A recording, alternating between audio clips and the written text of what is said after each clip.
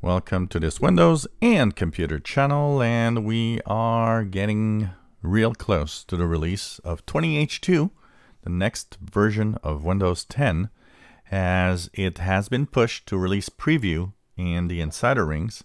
Release preview is that last step just before you actually get the official version.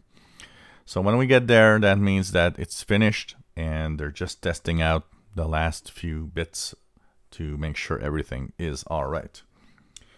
So 20H2, as you see here, this is 20H2 that I have right now. For those wondering, it says version 20H2. This will be the name, the official name that it will have when you look at the Windows version.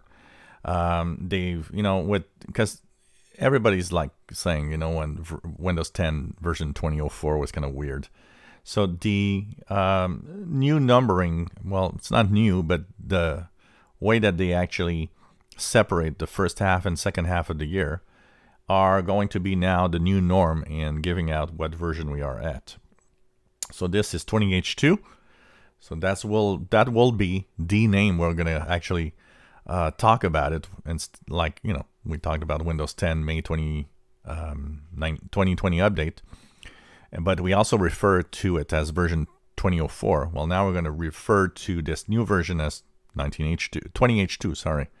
That's all, 20H2. What is going to change is that build number. So once it's released, you're going to go from 19041, if you're on the May 2020 update, to 19042. The May 2020 update actually has all the features that this new version has. It's just that by default, they're not activated.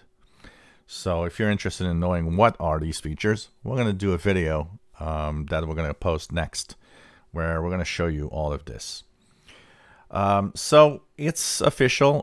Release date, not an official date, but we are pretty sure that October, somewhere in October, this is going to be released. It could coincide with Patch Tuesday of October 2020, but it could be anywhere in the month. We don't think it's going to be November, because sometimes, they get later versions and sometimes they're a little late.